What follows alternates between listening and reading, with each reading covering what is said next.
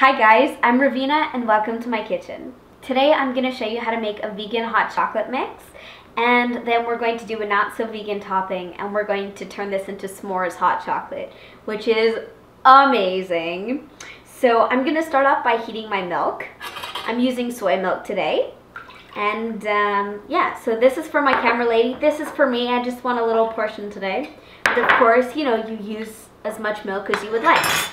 So that's going to go onto the stove in order to heat up. Meanwhile, we're going to put together our mix. It's really fast. I have a mason jar here lined with a funnel because mason jars are hip. And I have 2 of those.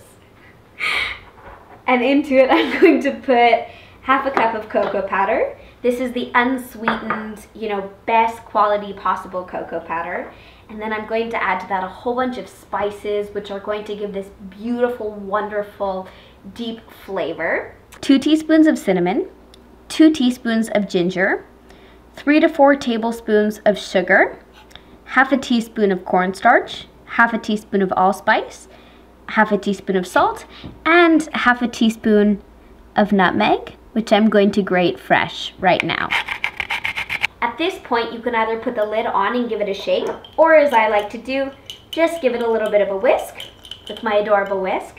And the cornstarch is really nice in this because it'll thicken it just slightly, so you'll end up with like a European style hot chocolate, which is awesome.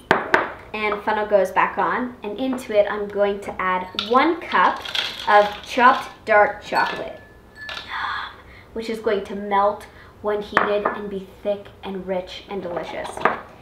So we put our lid on and we give it a shake, and then all we have to do now is wait for our milk to heat up.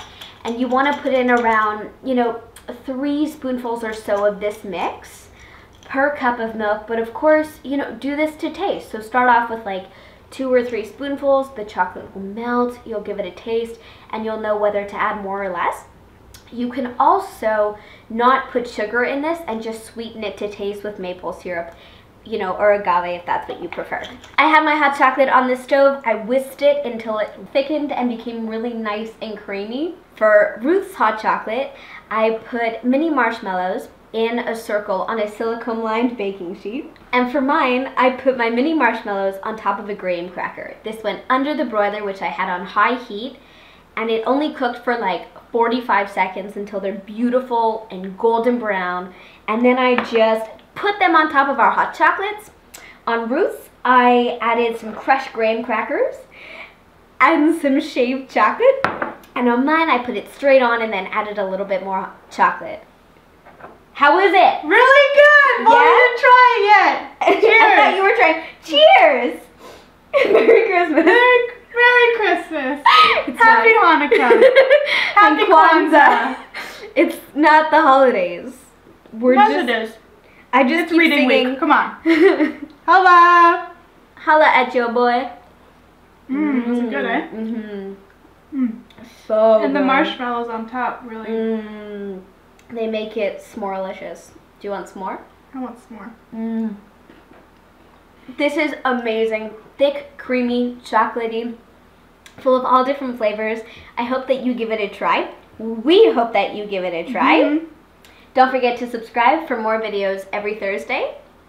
Click like if you like this video and if you think that we're adorable.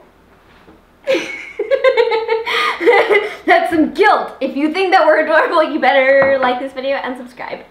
Recipes can be found on Reveena'sKitchen.com. Links in the description box down below. Thanks for watching. We'll see you soon. Bye!